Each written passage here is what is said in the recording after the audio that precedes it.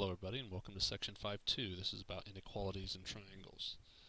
Theorem 5.8 says it's the exterior angle inequality theorem, and it states if an angle is an exterior angle of a triangle, then its measure is greater than the measure of either of its corresponding remote interior angles.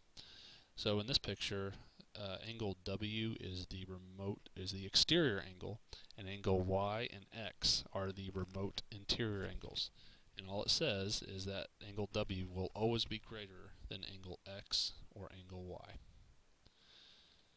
Theorem 5.9 states if one side of a triangle is longer than another side, then the angle opposite the longer side has a greater measure than the angle opposite the shorter side.